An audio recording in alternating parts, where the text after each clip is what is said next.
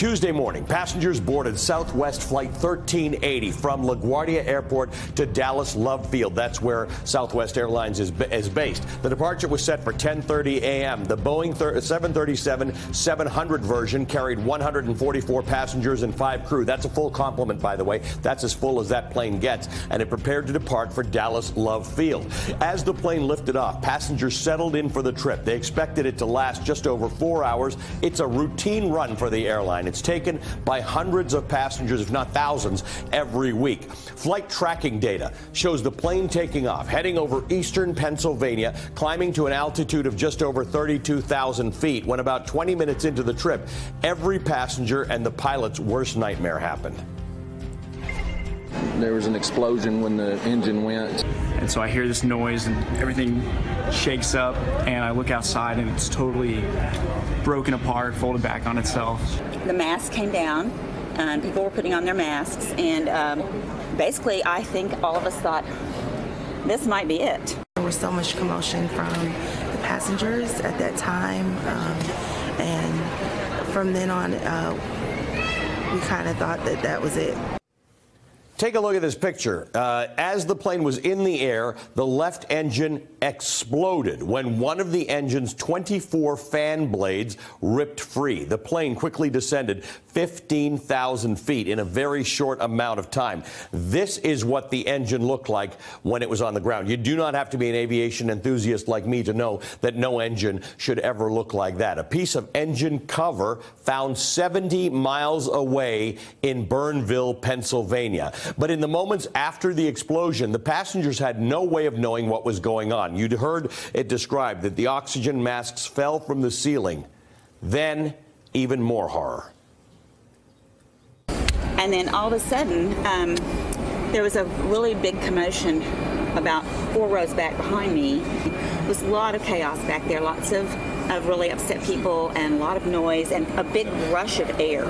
You hear the pop, and she was sucked out from the waist up. There was blood on the windows that was because of her body, and her arms were actually out of the airplane and her head was out of the airplane. There's a panic once the window broke and she was out of the window.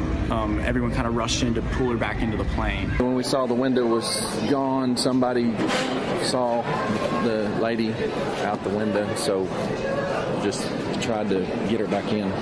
Fireman from Salina, Texas, jumped in there and helped, and between the two of us were able to get her back in. Wow. Jennifer Reardon, this woman, a Wells Fargo employee from Albuquerque, New Mexico, a mother of 2, violently ripped from her seat after passengers pulled her back into the plane. A nurse and an EMT on board performed CPR unsuccessfully, as the pilot quickly and professionally coordinated with air traffic controllers to get that plane onto the ground. Southwest 1380. I understand your emergency. Let me know when you want to go in. Yeah, we have a part of the aircraft busy, so we're going to need to slow down a bit. Southwest 1380. Speed is your discretion. Maintain at any altitude above 3,000 feet. Southwest 1380. Like to start turning inbound. Southwest 1380, just start turning southbound there. There's a Southwest 737 on a 4-mile final. Will be turning southbound. Start looking for the airport. It's off to your right and slightly behind you there. And altitude is your discretion. Use caution for the downtown area. Okay, could you have the medical meet us there on the runway as well? We've got injured passengers. Injured passengers, okay. And is your airplane physically on fire? No, it's not on fire, but part of it's missing.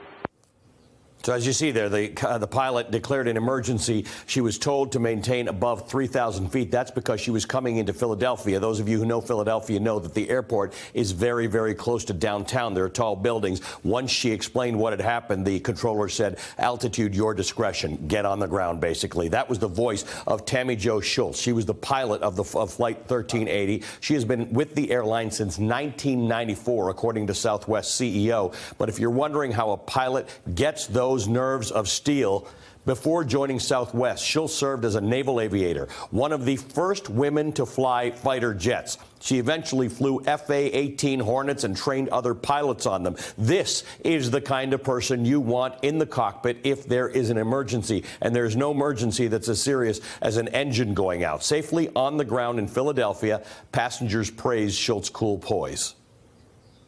They were having to drop the plane 20,000 feet in 5 minutes, come to find out, and the pilots, I don't know how they did it. We had a very good landing, and the pilot was a veteran of the Navy. She had 32 years in, a woman, and she was very good. The pilot was amazing. For her to land us safely with no hydraulics and an engine out was a miracle.